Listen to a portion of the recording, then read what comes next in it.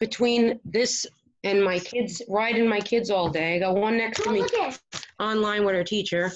The other one is supposed to be reading his social studies. Which one's Auntie Mommy? Oh my God. Tell them that if Mommy completes Bailey. this lab, then Professor Britton's going to give her an alien car, right? I saw that in the chat log and I died. Bailey, hey. He came and whispered it in my ear too, because he thought you could Want hear this? him. Do you want this?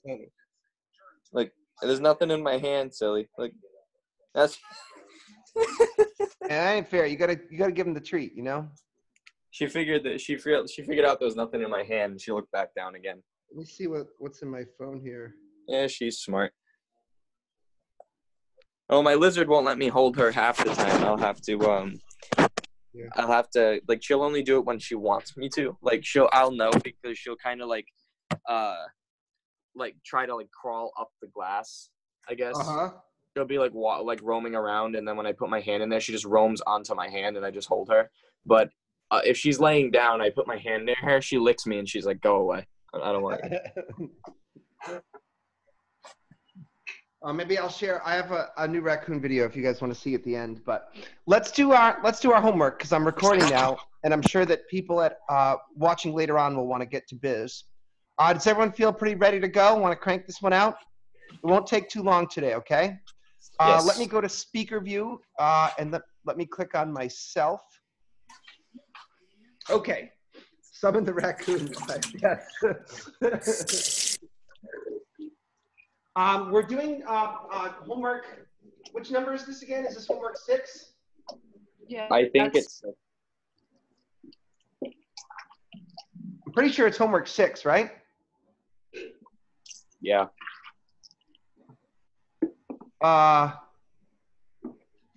Okay. So do you guys have the syllabus, or I can read the problems if you have the numbers? Chapter 5 is the first one. Shouldn't have sold my book back. I got one here for us. Chapter 5, what? 56. 56. All right. So I'm going to page 163. Sorry, 164. Question 56 is about an X-ray photon. What is the wavelength of an X-ray photon with an energy of 10 kilo electron volts? What is its frequency? So we have an X-ray photon. They've given us an energy of 10 kilo electron volts. They want us to find the wavelength and the frequency. This should be a very easy problem. What are the formulas that I want to use for this class? Is it E equals H times F? That's one of them. What's the other formula? That's to get the frequency. What about to get the wavelength?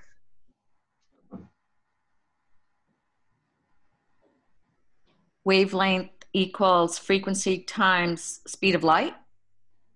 That doesn't sound right to me. I want one in terms of energy. Wavelength does not equal frequency times speed of light. Speed of light equals frequency times wavelength. And we could use that one, I guess. I was thinking that we would use Planck's constant times the speed of light over the wavelength. These two formulas relate the energy of the photon, which we have, to both the frequency and the wavelength. Now, Tina, we could use this one as well, but there's a couple of different ways to complete this circuit, you know? Are electron volts MKS units for energy?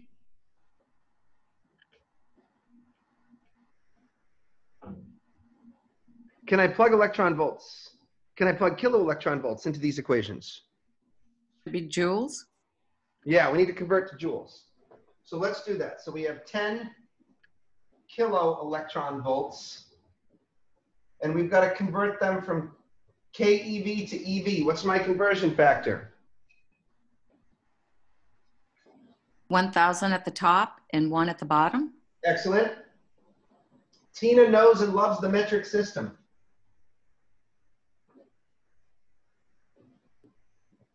That takes care of the KeV. How about to go from EV to joules?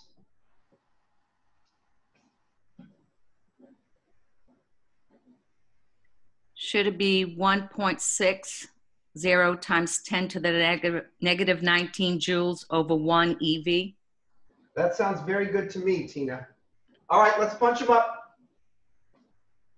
Actually, students, come on. We don't even need a calculator because we have brains. We have a very good brain, just like Donald Trump, okay? How many zeros is this? 10 times 1,000. How many zeros does that give us? 4. Okay, so add 4 to negative 19, and what do you get? Negative 15. Yeah.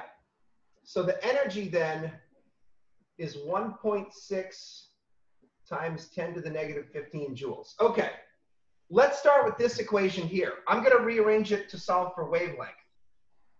Wavelength is Planck's constant times the speed of light divided by the energy. I basically flipped the wavelength up and the energy down. Planck's constant is kind of like 7 times 10 to the negative 34 joule seconds. Let me do my units in blue here.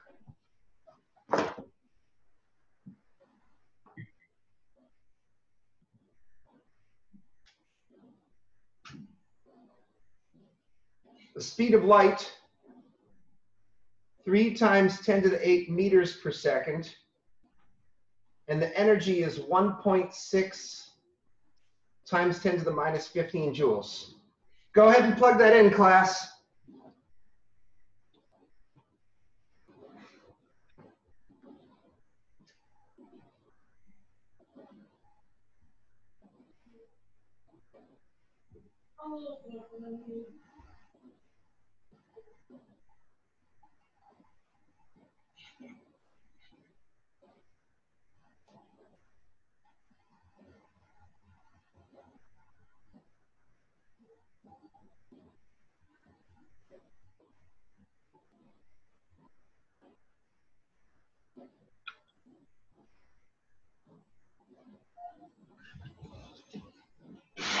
Well, geez, guys, I'm going to grow old and die waiting for the answer. Is it 1.3 times 10 to the negative 10 times? What Units? astronomy? How did you forget that you know that? No, but I didn't know. What are my units? Meters. Anyone know what that would be in angstroms? Do you guys remember what an angstrom is from a previous lecture? It's 1/10 away. I just can't remember if it's up or down. An angstrom is 10 to the minus 10 meters. It's a 10 billionth of a meter. So how many angstroms is that? Just be 1.3. Yeah. All right. Now let's get the frequency. The frequency is going to be E divided by Planck's constant. So it's 1.6 times 10 to the minus 15 joules over 7 times 10 to the negative 34 joules times seconds. What you got?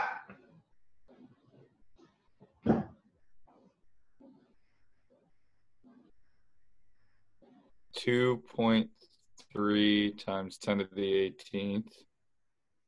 Units? Seconds. False. Per second. Over seconds. Per seconds. Per Right? second. Or cycles per second, which is 2.3 times 10 to the 18 hertz. Yeah. Yes. Box it up and ship it home. We are done.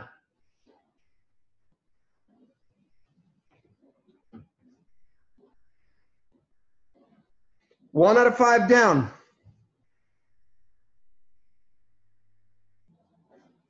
What page are we on in the book?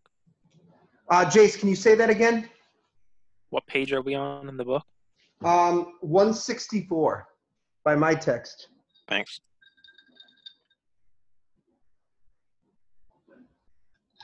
That was a victory sip right there.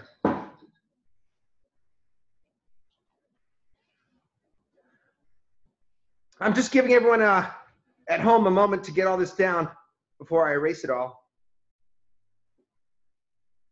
Box the right one. Sure. Oh. It looks focused for me, Jillian. Is it not focused for you? Or Jillian, tell me how to help. I want to help. You boxed?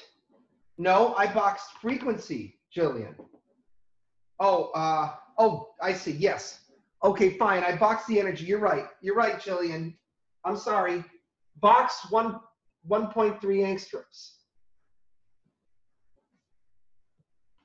But that was one of the boxes we had to work on, so whatever. We did a unit conversion. That's worth 1 point, and these are each worth 2 points. You can't make, hold on.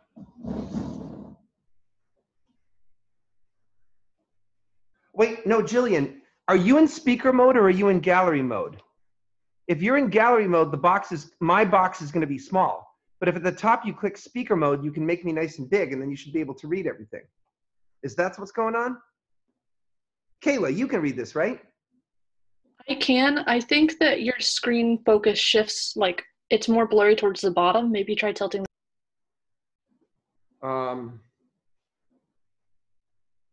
Bloody hell. Let's try this.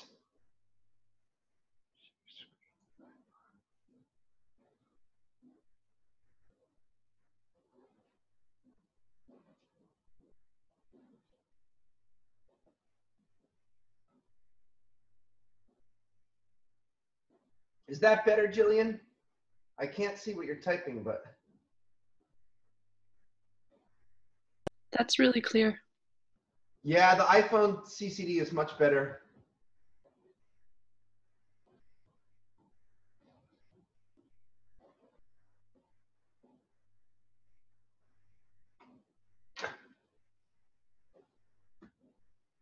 Man, I don't even want to tell you guys what I paid for this stupid effing camera.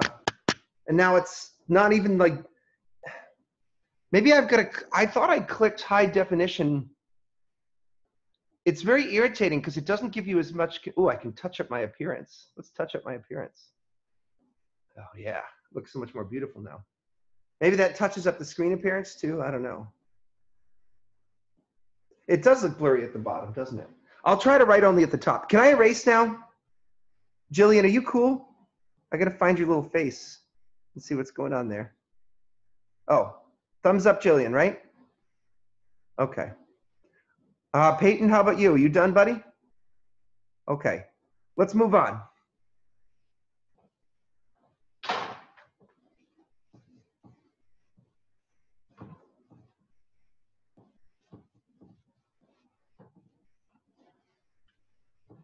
Next problem's 58, right? Thank you. Thank you, Chase. Oop, we got an autofocus issue here. Fucking irritating.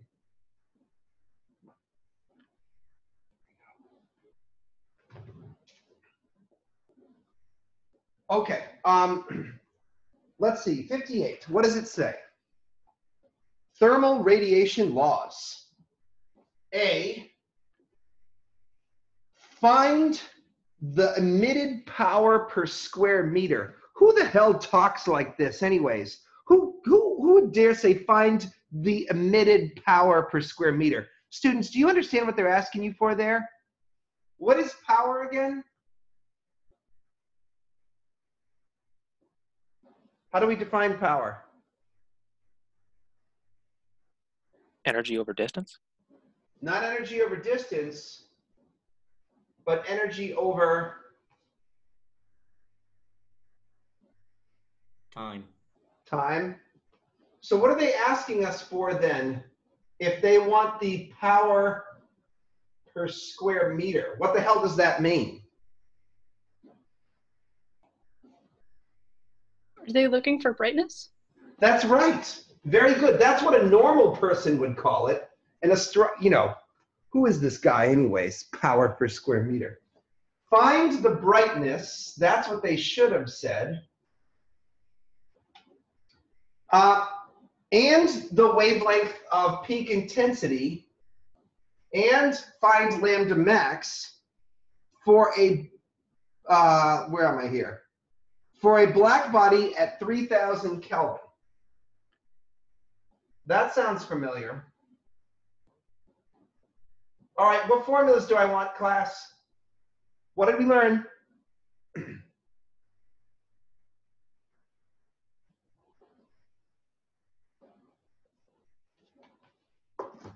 Is it law 1?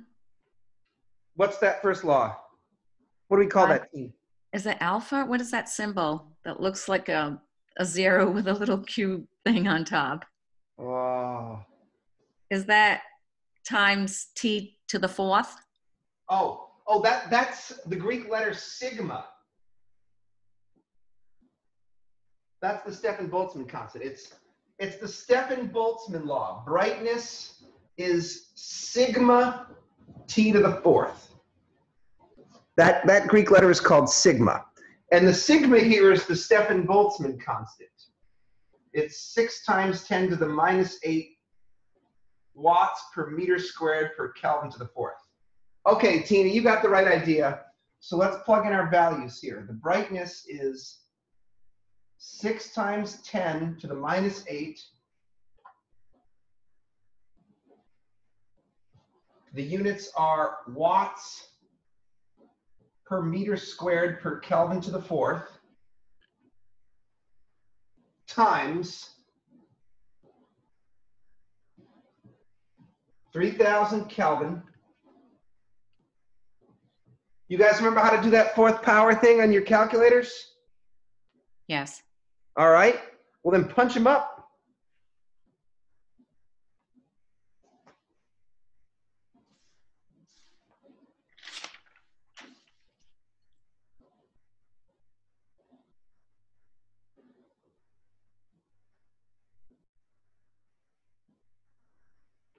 I got 4.9 million watts per square meter.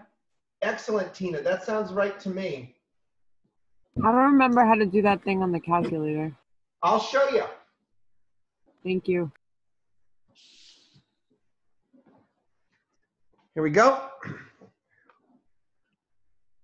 So we'll do 6 exp minus 8 times 3000. Now here's the magic button. It's our x to the power of y key. How close can I get here? Man, this dumb CCD. Whatever jerk off programmed this thing for autofocus, he or she should die. That's how I feel. That person should die. To the power of 4 equals. Did that help? Yeah, that helped. Yeah. Thank you. With the virus going around, they just might. Yeah, I know. I guess I shouldn't make jokes like that. All right. Box it up. That's a classy move. All right, we ready to move on to part B, class? Yeah. Oh, Kayla, we're giving you a second.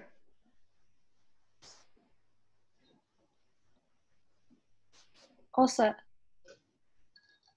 Okay. Lucas, you okay with me erasing? Everyone else? All right.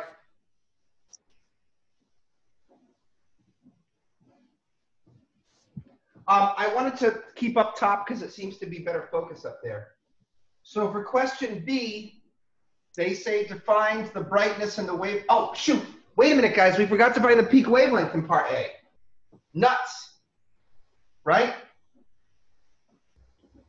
For a temperature of 3,000 Kelvin, our lambda max is 3 million nanometers times kelvins, all divided by 3,000 Kelvin. What do you get?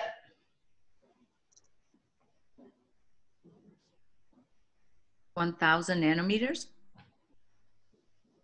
What regime of the electromagnetic spectrum is that found? Infrared. That's very good.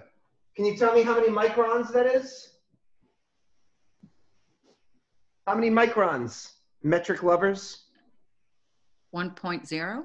That's right. That's 1 micron.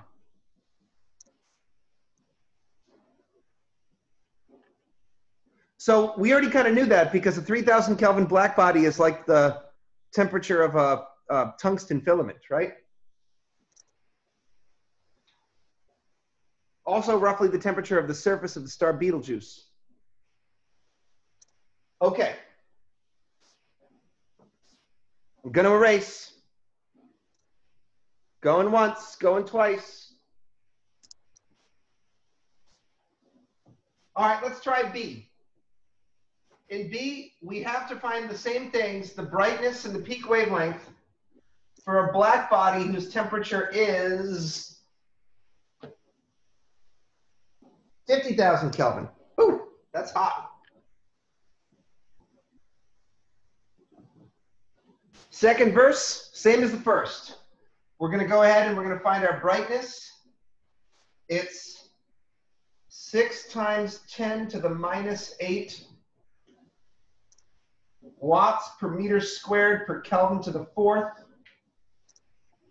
times 50,000 Kelvin to the power 4.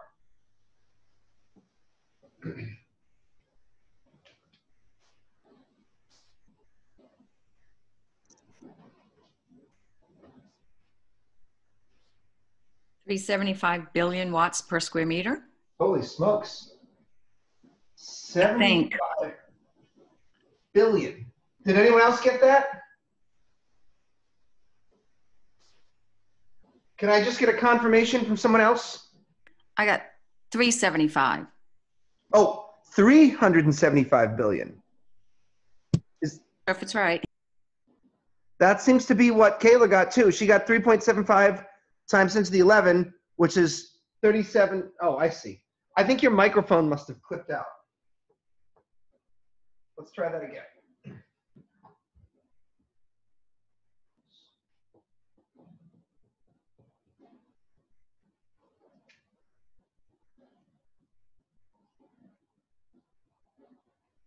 All right. And how about the lambda max, the peak wavelength?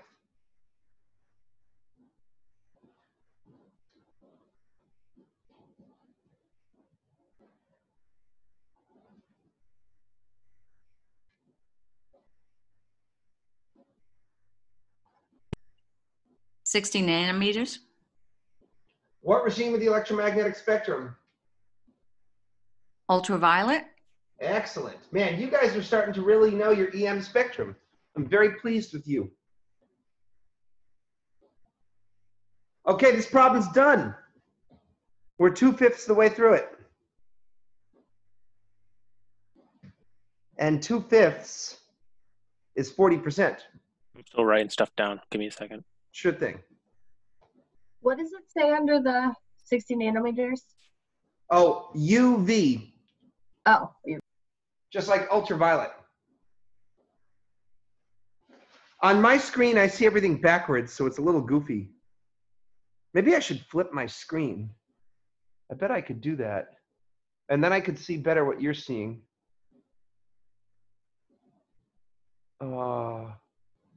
Advanced. Oh. Okay, I'm good. Video rendering post-process. Disable. Video capturing. Oh, I wonder if this would let me direct flip mode.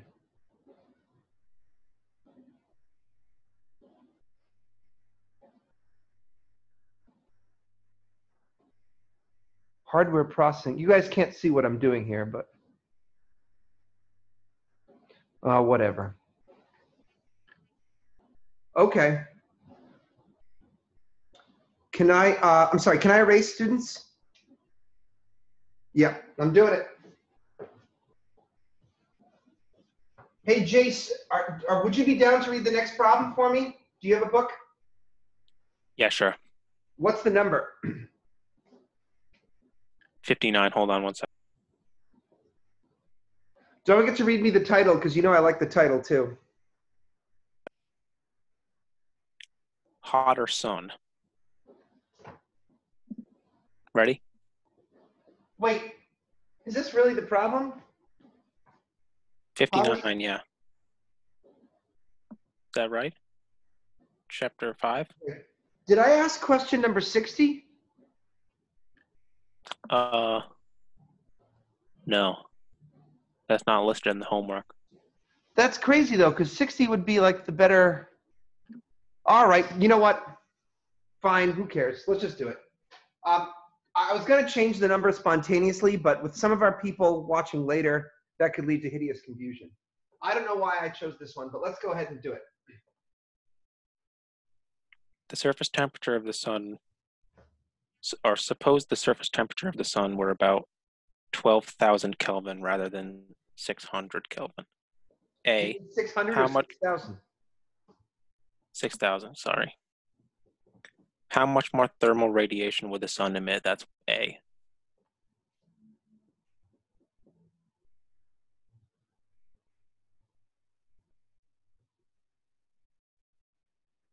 Okay, what formula tells us the quantity of information? Sorry, what formula tells us the quantity of radiation that a black body puts out? What formula measures the amount of light?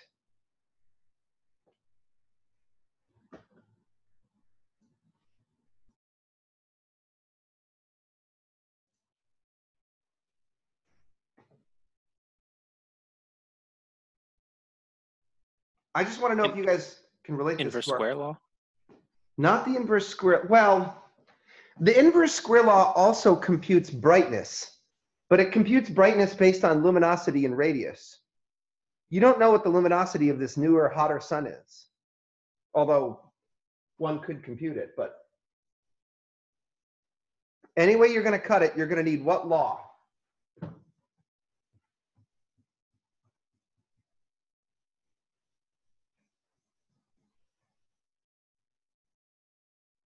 Alpha T squared? Oh, sigma, well, alpha T Sig. squared. It's not squared though, Tina, is it? Sorry, it's to the 4th. That's right. Now, I'm going to show you guys something tricky here. The brightness of my black body is the Stefan-Boltzmann constant times t to the 4th. And if we wanted to be robots and brute mechanics, we could plug in the two temperatures, get two brightnesses, and then we could compare them by dividing. But what if we were smart and we did this algebraically first? Hear me out on this. I'm going to calculate the brightness of a 12,000 Kelvin black body, and I want to divide it by the brightness of a 6,000 Kelvin black body. What if instead of doing it with numbers, I did it with algebra? Then I would have sigma times a temperature of 12,000 Kelvin to the 4th power over sigma times the temperature of 6,000 Kelvin to the 4th power. Now, you can't help but notice that the Stefan-Boltzmann constants cancel out.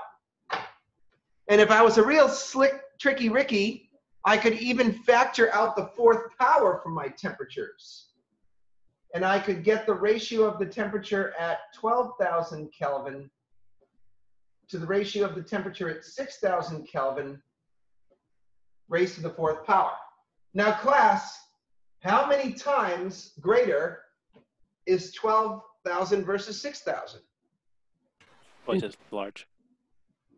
Twice as much, meaning it's 2 to the power of 4, or what? 8. 16, sorry. 16. What are my units?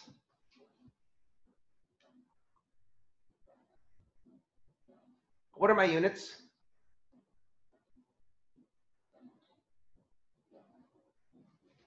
Did I just lose y'all? Did I just like... Watts over meter squared? No.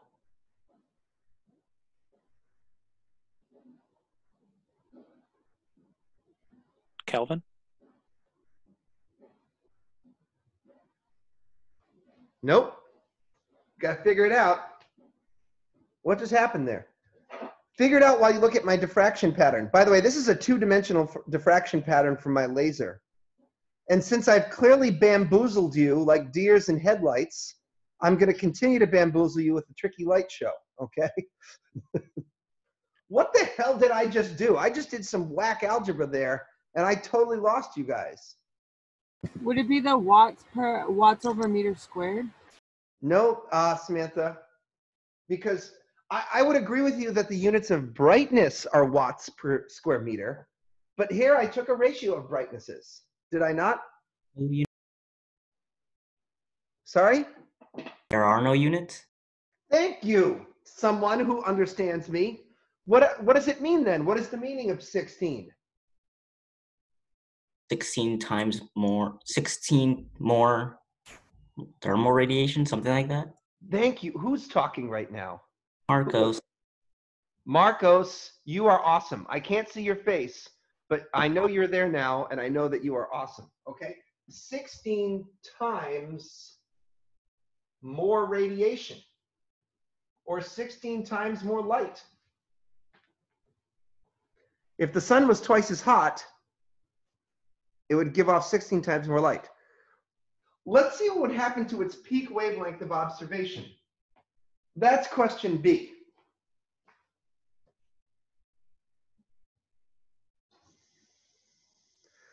For this one, we're not going to do it algebraically. We're going to plug in the numbers. I'm just going to give everyone a moment to write all this down.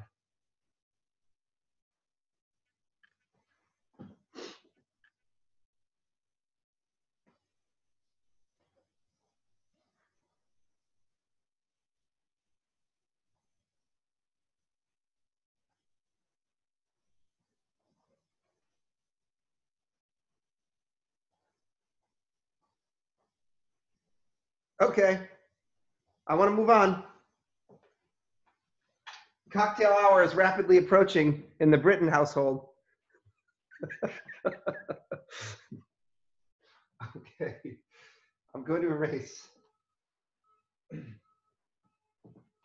Okay, let's try B this way. Question B, Jace, said something like, what would happen to the sun's peak wavelength of emission? Today, the peak wavelength of emission can be found by Wien's law. And as Jillian correctly helped me realize last time, it's Wien IE, not Wien EI, which means wine, okay?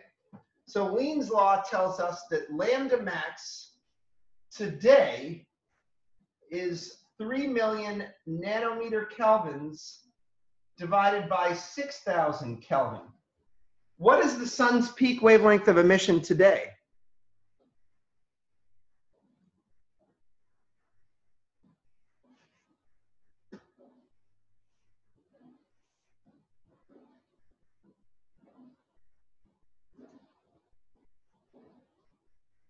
$500 nanometers. Excellent, Laura. Very good. And Laura, do you know whereabouts on the electromagnetic spectrum 500 nanometers is located? Is that like blue, green? Yeah, it's actually teal or green.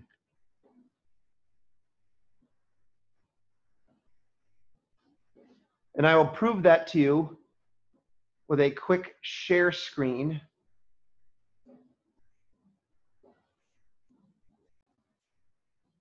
I will leave YouTube behind. I will go to my visible continuous spectrum. This is slide 19. 500 is somewhere between teal and green. Okay, what if instead the sun had doubled its temperature to 12,000 Kelvin? You know, there are many stars in the nighttime sky that have temperatures of 12,000 Kelvin. One star is Sirius, the brightest star in our sky. It's very close to that. So in that case, the peak wavelength of emission of our star would be 3 million nanometer kelvins over 12,000 Kelvin. What does that give us? 250 nanometers. And notice that because wavelength of peak emission is inversely proportional to temperature, a doubling of the temperature drops the wavelength by half. I got 2,500 nanometers. That can't be right, because that would put us in the infrared like it was a 3,000 Kelvin black body or something. So Jace, something went wrong there. Can you plug it in one more time for me?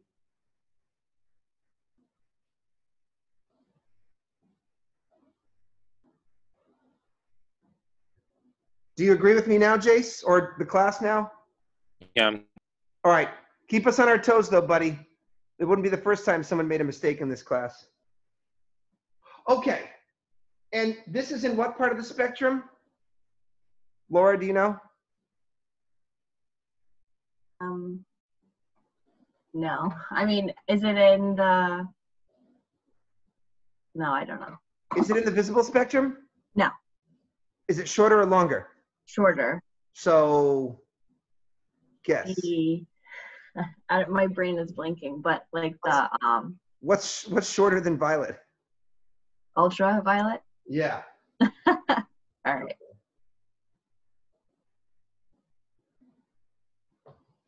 Now, question C is very interesting. Question C is the whole point to this problem. And it's kind of about finding aliens around other stars. Question C says, do you think it would be possible for life to still exist on Earth under these conditions? Let's talk about that. Can life develop around a 15,000 Kelvin star? Would it depend on how far away the planet is? Okay, fine. I guess you got a point. But Earth probably wouldn't be okay, because not only would you have 16 times more radiation from the sun, which is a crap load more, but your also peak wavelength would be an ultraviolet, which can sizzle apart and cook the cells in any kind of biological organism. You know, even around our own sun at 1 AU, life had to develop on oceans before the land, because until life had kind of created this oxygen barrier in the form of an ozone layer, which is effectively like an ultraviolet shield, before the ozone layer developed on Earth, the ultraviolet flux on land was too powerful for any cellular life to exist. Just think about the sunburn that you get at the beach in the summertime and realize that that UV flux has been greatly diminished by the ozone in our stratosphere. If you took all that away, you wouldn't just get a sunburn, you would literally break down the cellular components in your body and you would not be able to live. Now, if you had 16 times the radiation of the sun peaking at 250 nanometers, egads, that would not be a fun place to live. So the quick answer to the question is no. The flux of light would be too intense and with a peak in the ultraviolet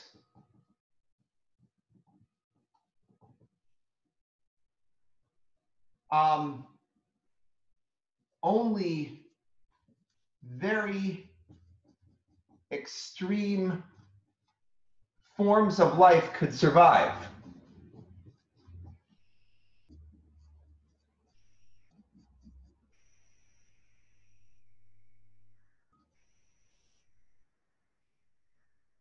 Now, look, students, I wouldn't go as far as saying no life could survive, but of course, as some of you fans know, NASA did some experiments on these creepy little crawlers called tardigrades,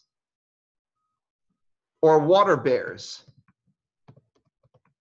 And tardigrades are these microscopic organisms. Little bear boys. Sorry? No, I love these guys. Yeah, tardigrades. Well, I'm spelling them wrong, right? Yeah, you are. Okay, help me. Is it tetragrade? TARDE. Oh, thank you. DI, sorry. There you go. Look at this little thing. This is like something out of your nightmares, right? Now, these are some of the hardiest organisms on Earth, these tardigrades. They're a little less than a micron across or something, I think. They're about maybe a couple microns. I can't remember.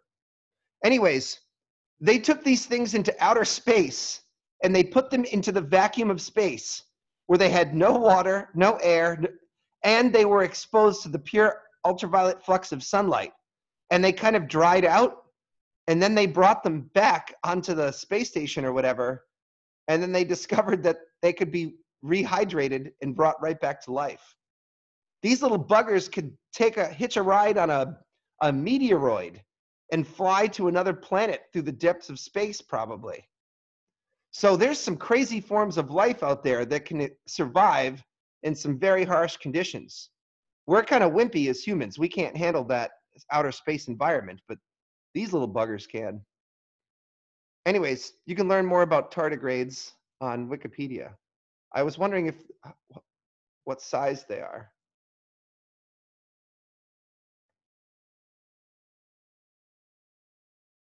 Oh, the biggest can be 1.5 millimeters. Holy cow. Okay, so I thought they were micron scale. Newly hatched ones are 50 microns, so a little bigger than I originally imagined. Wow, that's totally cool. You can see 1 millimeter with the naked eye. Huh. Anyways. Okay. Enough fun there, folks. We got 2 more problems left to go. Can I erase? Can you? Just 1 second. Yep. Can you reread that bottom? Because I can't read what it says.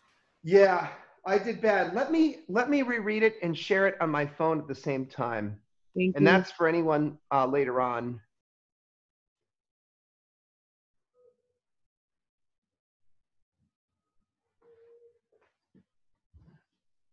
No, the flux of light would be too intense. Sorry, I wrote intense really badly here. The flux of light would be too intense, comma, and with a peak, I should have said peak wavelength.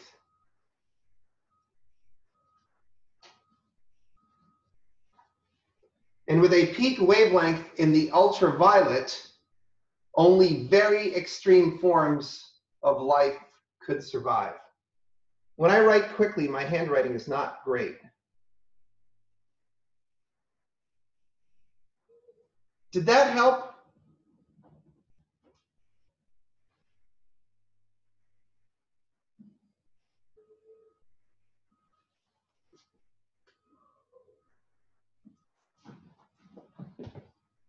Yeah, that helped a lot. Thank you. Sure. All right, in that case, I'd like to erase. We're good. All right. Jace, can you get, the next problems are from chapter 6. Yep, I got him.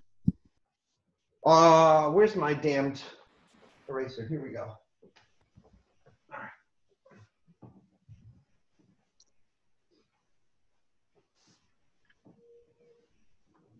All right, this next problem is from chapter 6. What's the number? 52. The title? finding planets. Hold on, I got a fucking focus issue here. I think if I get close, and then I slowly pull away. There we go. Finding planets.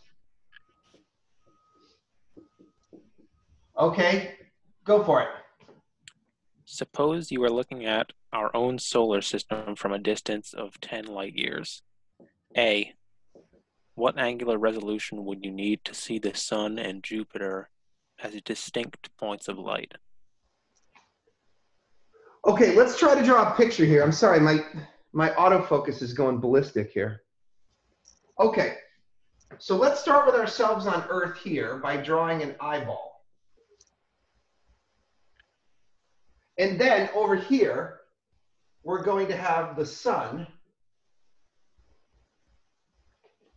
And we're going to have the planet Jupiter. Is that what I think it is?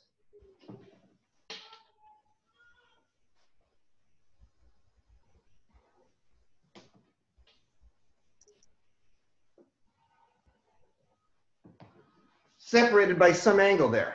Go ahead and draw that picture.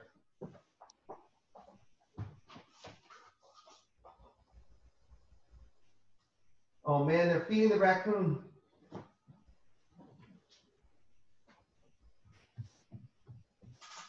Okay, you guys want to see this? Definitely.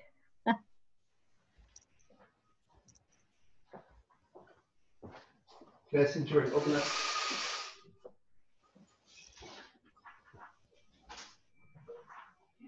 Here.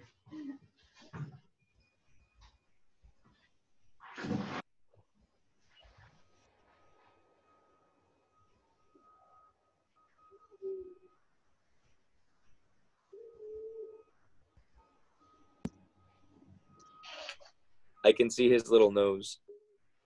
He legit lives in the sewer.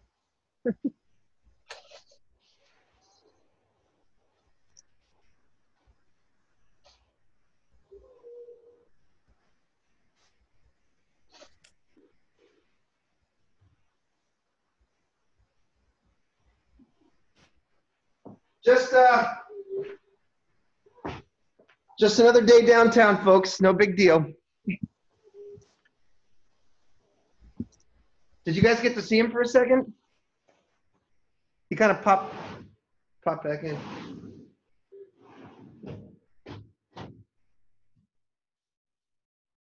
Hey, how far away is Jupiter from the Sun?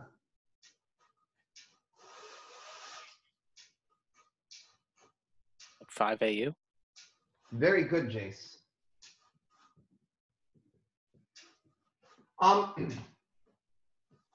And here's 10 light years. We need to know what angular resolution we would require to resolve the Sun and Jupiter as distinct points of light, right? The angular resolution is some angle alpha.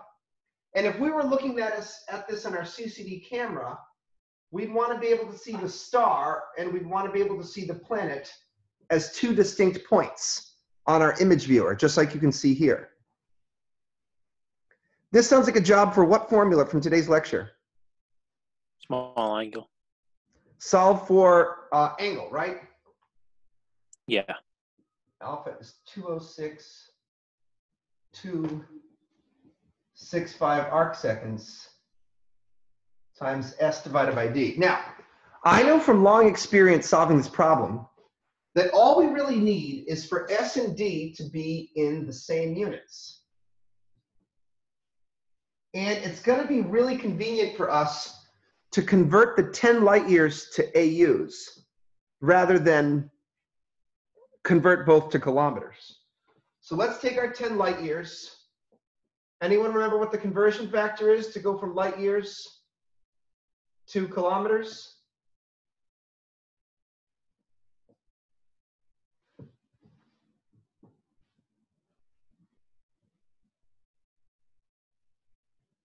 Is it 9 point? Yeah. You go, Tina. All right, so is it 9.5 times 10 to the 12th? Excellent. Over 1 light year. 9.5 trillion. And then now we got to go from kilometers to AU. I won't make the mistake that I made before that Jace busted me on. 1 AU is 150 kilometers.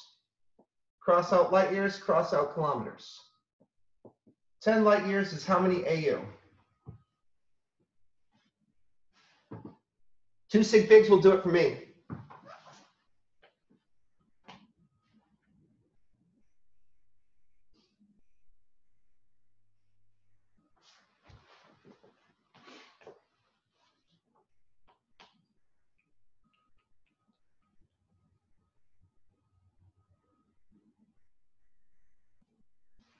I'll check on the raccoon while you guys punch. Shout it out when you get an answer. 6 million?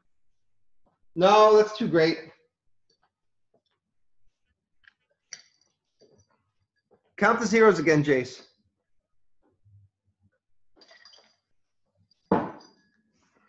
600,000? Was that Two sig figs. 630,000? Thank you. That's a good number to remember because then you can remember that one light year is 63,000 AU. Good number to know. Okay, let's plug it into our small angle formula now. Alpha is equal to 206,265 arc seconds times 5 AU over 630,000 AU. Punch that up, kids.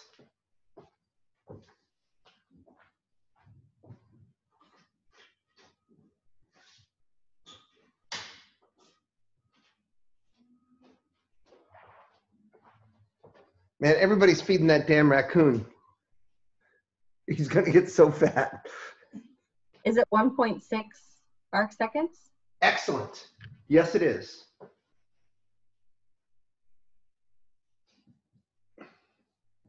Box that.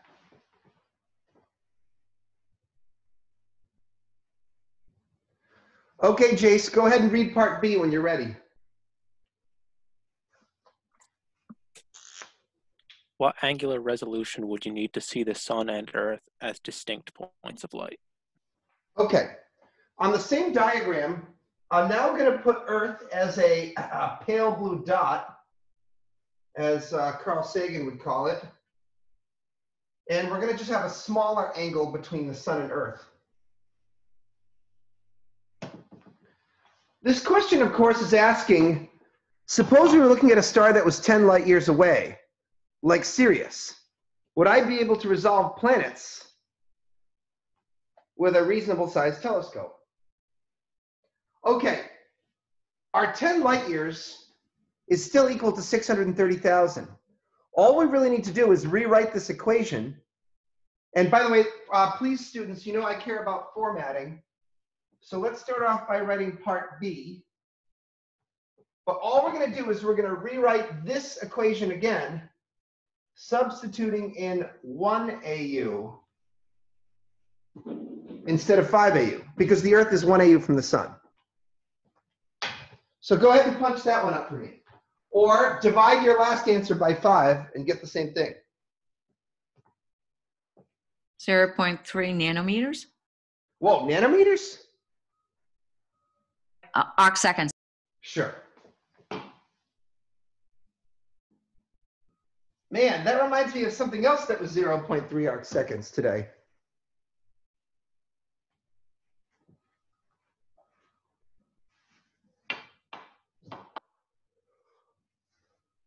Resolution of the CCRI telescope?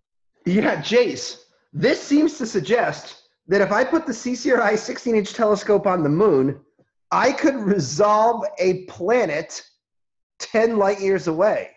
Doesn't that sound effing nuts? Yeah. Okay, what's part C ask us?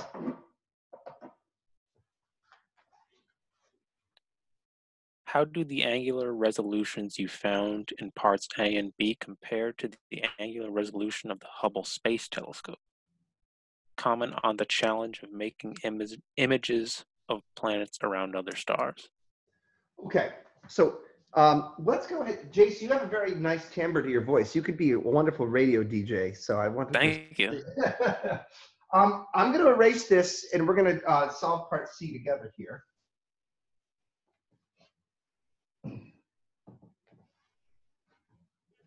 So it tells us in the textbook that the Hubble Space Telescope, which is probably the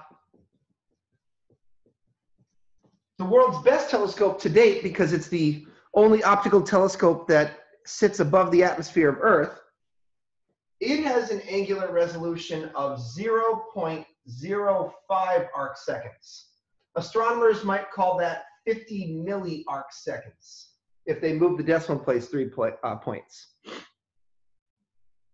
And that means that, in theory, Hubble should be easily able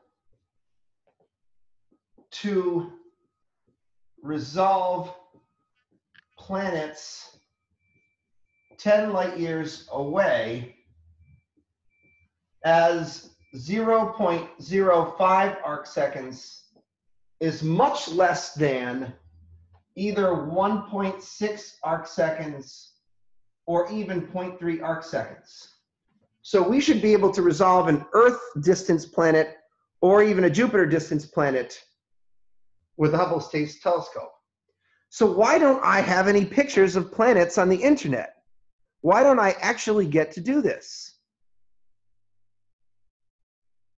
It turns out it's not an angular resolution issue, like I suggested at the beginning of this course.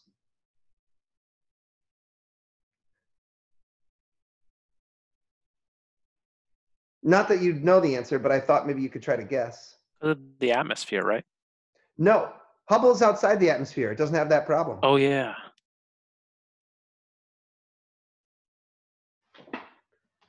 Imagine taking a picture on a CCD camera and having a really bright star like Sirius, and then a planet like Jupiter somewhere nearby. Planets don't shine by emitted light, but they shine by reflected light from the star nearby. This star is so many times brighter than the planet that in the image, the exposure of the star would completely outshine the planet, and the planet would get lost in the brightness or the glare of the star. It's a contrast issue, you see? This thing might pump out 1,000,000 times more light than is reflected from the planet. And so if you take an exposure of 2 seconds or 3 seconds on your camera, you'll totally blow out the camera and the star will get lost sort of in the background glare. So we can finish up by saying, in practice,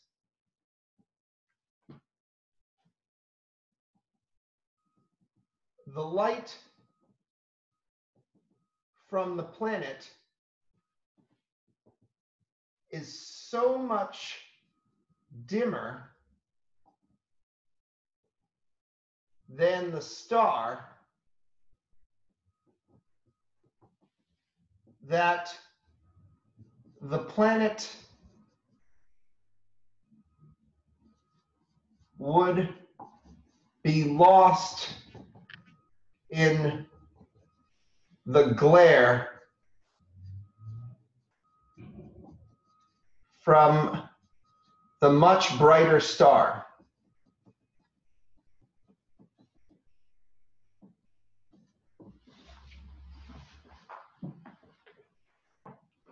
All right, I did not write that neatly. So I'm gonna walk you through the numbers in that again. In practice, the light from the planet is so much dimmer than the star that the planet would be lost in the glare from the much brighter star.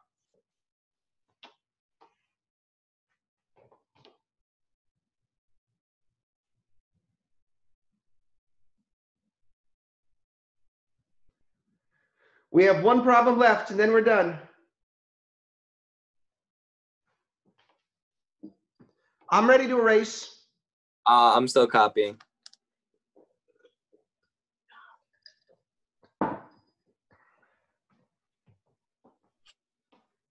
Was that Matthew? Just let me know when you're done, Matthew. Yeah, okay. You good? Professor Not yet. Britton, No. Yes. is that the same thing as diffraction? Ah. The glare that the plant is emitting? Believe it or not, the answer to that question is yes. But because diffraction is a very complicated subject, I really only had time to sort of just loosely acquaint you with it. But it is something that I wanted to talk about, so I'm just going to spend 2 seconds showing you a very, very fast picture. In theory, Tina, a star is so far away that if they're unresolved as point sources, the light from a star is literally a mathematical point of light.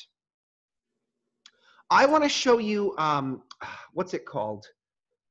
It's a diffraction pattern.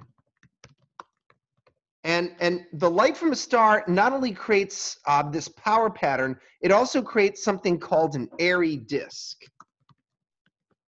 It's a Bessel function. That's what I was looking for, a Bessel function. But in any case, let me just show you this and see if you can follow my logic here. Can you see my Wikipedia page here? Tina, can you see my page? Sorry, I lost. Okay, Yes. cool.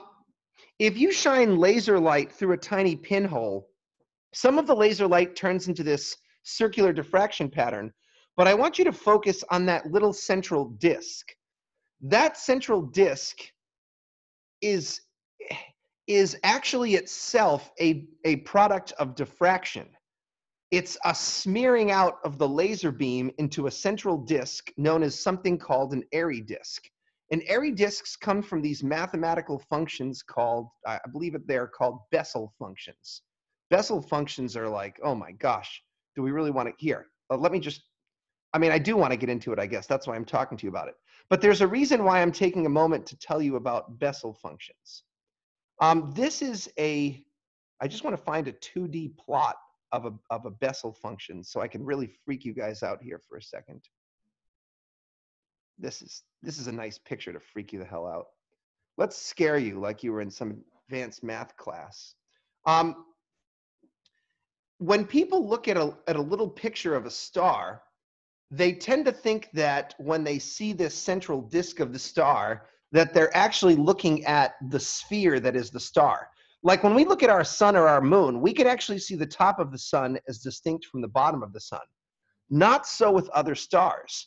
When we see images of other stars, their light is actually undergoing a type of diffraction that smears the central point source out into something called the airy disk.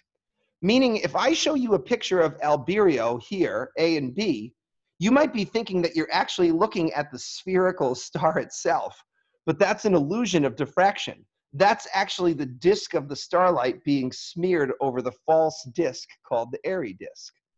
So in a way, Tina, your question is correct. The glare of the star, the size of that airy disk will grow with the exposure time of your camera, right? Like, if I show you a picture of, I don't know, stars, field of stars, or if we look at a nebula, sometimes you can see images in astronomy where one of the stars is much more luminous than the other ones and will just completely blow out the other stars. Like, almost, but not quite here. Here's a field of stars. I'm just kind of grabbing these pictures up at random. But you can see that, you can actually see the diffraction patterns around these stars. Can you guys see those little circular rings around the stars? You're actually able to see the diffraction patterns here. So in a way, Tina, the answer to your question, forgive me for being long-winded, but the answer to your question is yes. Because as you image the star, its central airy disk is getting bigger and bigger and bigger, and it's going to overexpose and block out the light from the fainter planets. Okay. Capiche? Okay, cool. Let's do our last problem. I didn't get to copy down because I wasn't able to see. Oh, I'm sorry. I went on a ripper there. No, that's okay. I'm on like the last sentence anyway. All right, sure. Take your time.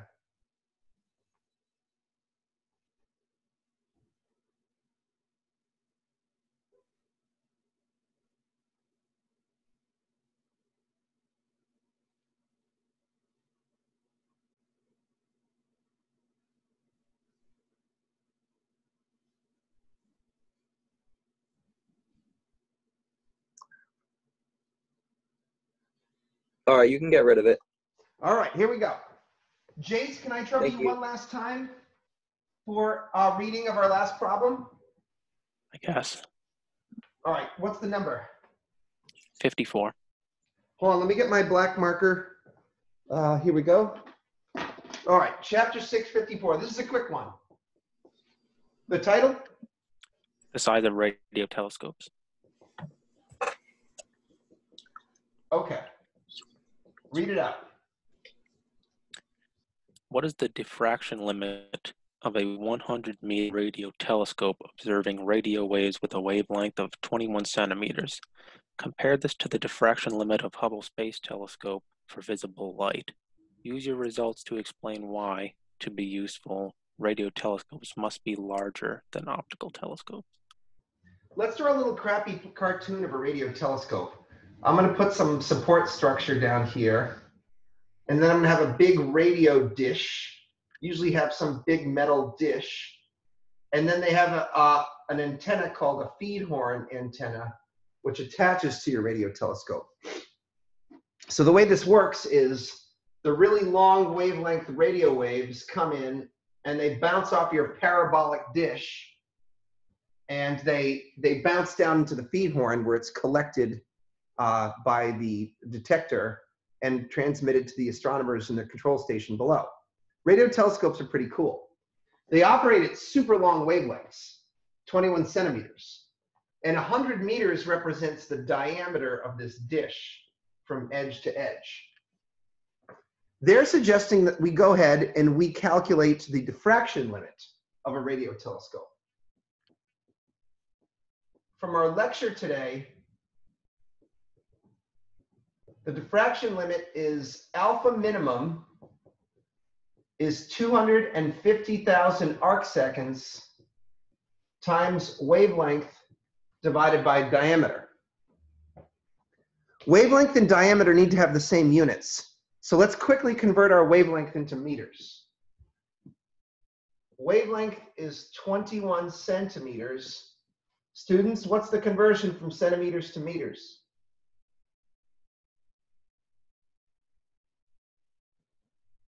100 centimeters is 1 meter. Which means we move the decimal place back twice, giving us 0.21 meters for the wavelength. We can now compute the diffraction limit. Alpha min is 250 arc seconds times 0.21 meters over 100 meters. Go ahead and punch that up for me.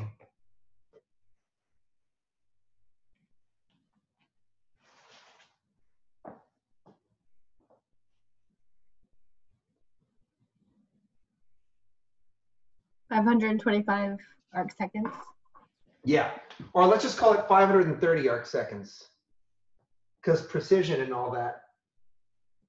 Now, students, you're supposed to know some stuff about angles. How many arc minutes is that?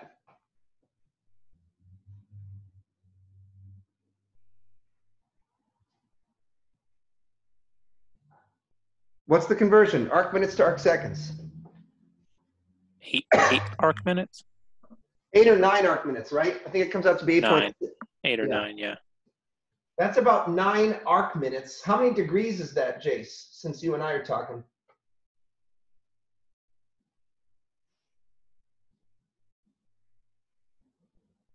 I forget about Not the degrees. many. No. Let's leave it as arc minutes. I got a better question for you. What is the angular size of the moon in arc minutes? 30 arc minutes? That's right. It's a half a degree, right? So, Jace, assuming that 9 is kind of like 10 arc minutes, if I took a picture of the moon with that radio telescope, what would it look like? About a third. Yet the beam size of your telescope is like a third of this moon. And that means each pixel, if you took a picture of the moon with a radio telescope, this is what it would look like. It would be 3 pixels tall and 2 pixels wide. That's what the moon would look like if you took a picture of it with a radio telescope. In other words, radio telescopes are really, really sucky, and they have really sucky angular resolution. The moon would only be 3 pixels across. What the hell? Why would anyone want a telescope like that? Well, let's think about the other parts of this question. What they asked us to compare it to Hubble, right? Yeah. So let's compare to Hubble.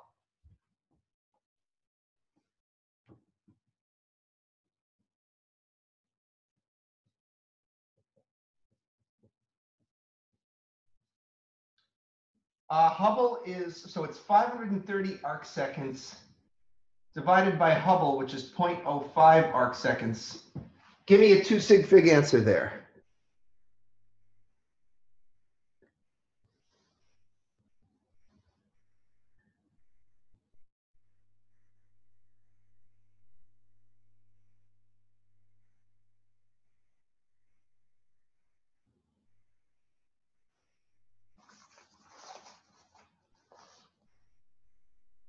Oh my gosh. 1100. Pardon? 1100? Or 11,000? Which is it? Yeah, sorry, 1000. Okay. Jeez. What is the meaning of 11,000, Kayla? Arc seconds. No, arc seconds cancel. 11,000 times. Times what?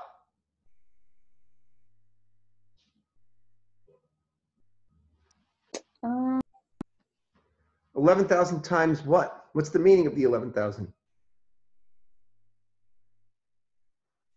the resolution is less. Worse than Hubble, right?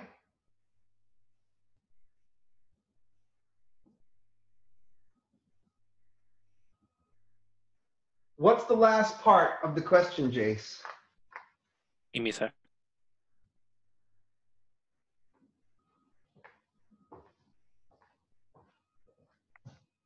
Use your results to explain why, to be useful, radio telescopes must be much larger than optical telescopes. Okay.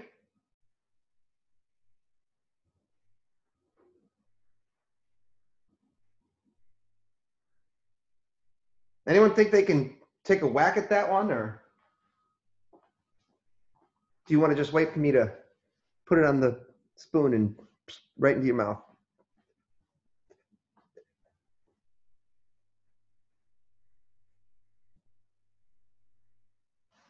Why do I have to make radio telescopes big?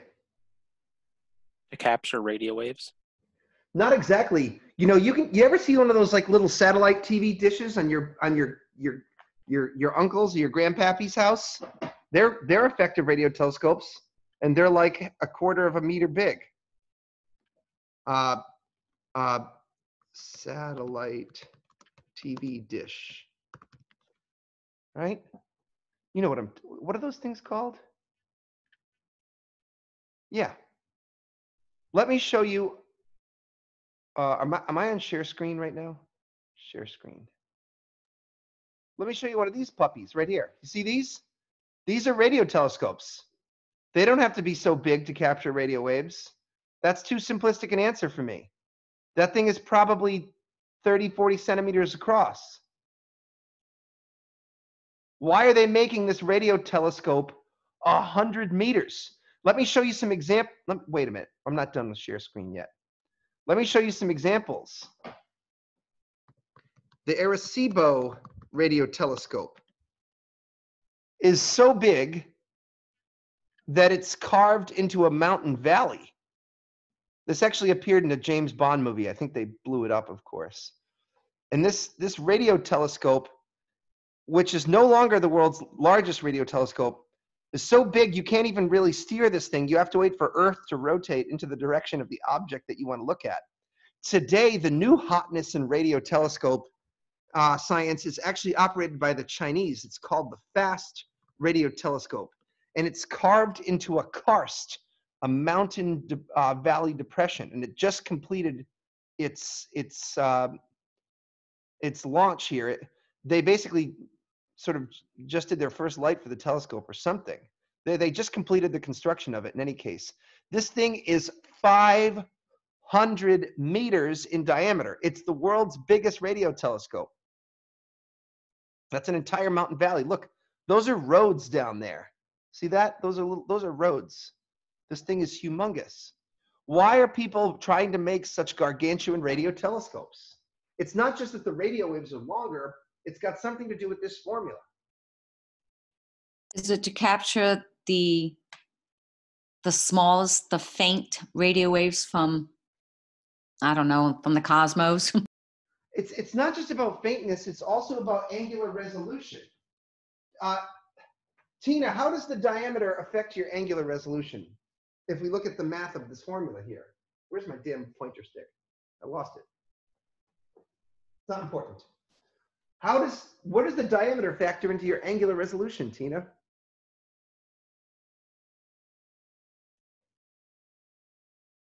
Did I lose you there?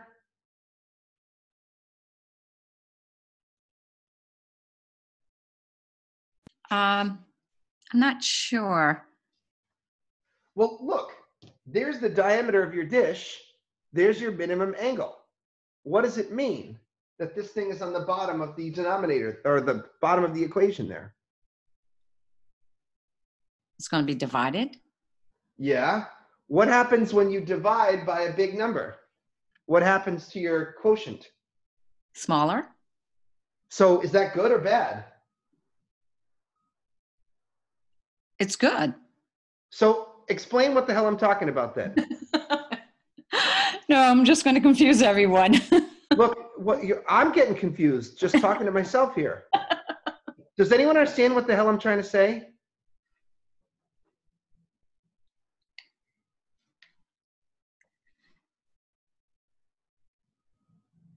Is it the bigger the diameter, the smaller the resolution? Yes! Yes, that's right. They are inversely proportional. If you're stuck operating at really long ass wavelengths, you are going to have a big and sucky ass angular resolution. I can compensate by maximizing the diameter of my telescope, which attempts to minimize this angle and improve the resolution of my telescope. Let's put that into a little sentence together, okay?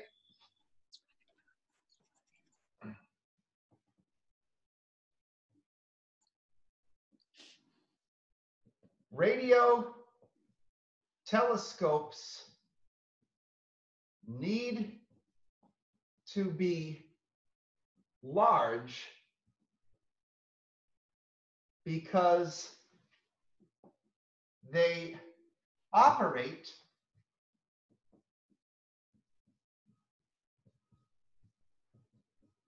at longer wavelengths and thus, what's the word I want to use? Crappier. Okay, let's not say crappier. That's not professional. And thus, larger angular resolutions, which is clearly worse, right? So we can say by increasing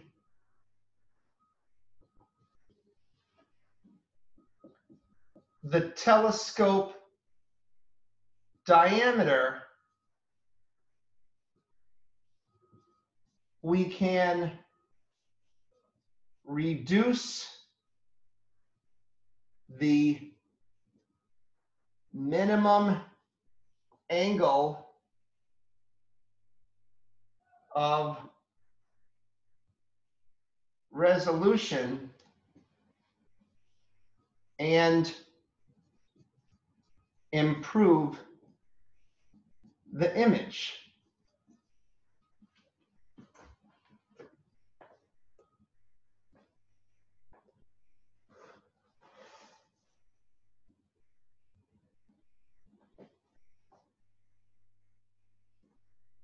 Okay. We did it. That took a little while. I didn't think it was going to take that long, but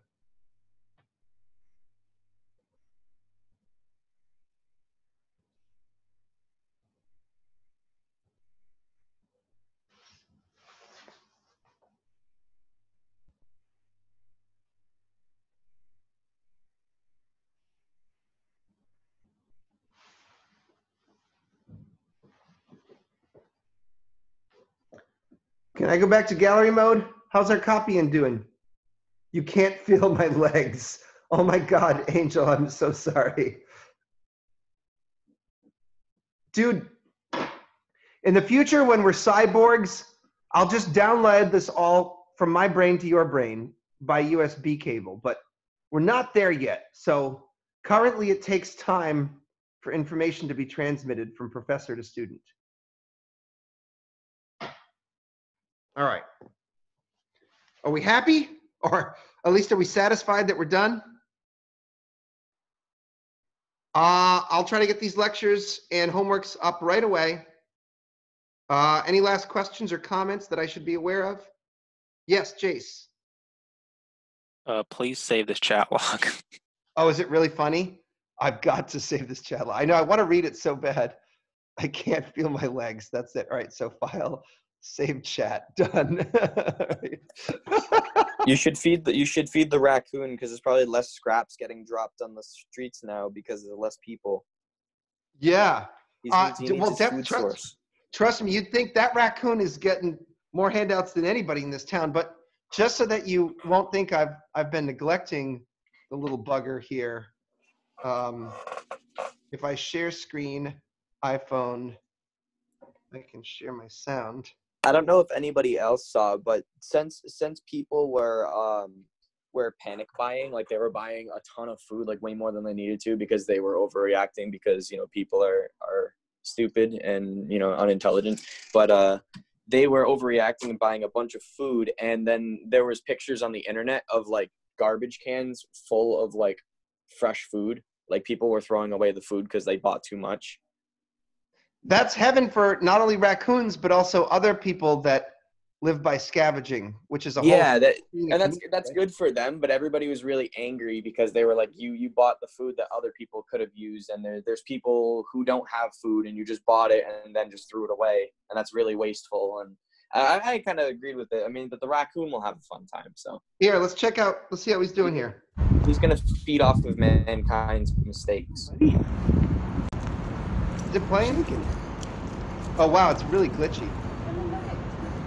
Uh-oh. There he is. I gave him a cookie. Huh. Oh, that was the other one. Where's the other one here? Oh, there he is. There he is. Psst, psst. Hey, bud.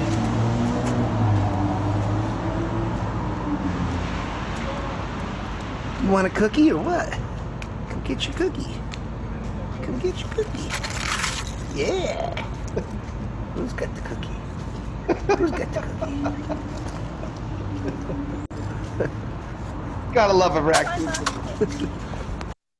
Gotta love a raccoon. What kind of cookie was it? I was a peanut butter cookie. Actually, one of the tutors, you know Will, one of our tutors on Monday? Yeah. Will made them, and I had a little Christmas party, and I forgot about them. I didn't eat them all. So they got really, really stale. So indirectly, it's funny that you should mention that because our tutor, Will, he made those cookies. And I have yet to tell him that I've been feeding the raccoon his peanut butter cookies, but at some point I'm going to have to spill the beans. But all it's right, funny how he just like reaches for it. Like he's not really scared to. Like he just reaches for it. Oh yeah, their little paws are adorable. Hey, did anyone else have a question? I thought I saw Lucas's hand go up, but I think we lost him. All right, I'm going to stop the recording. Over and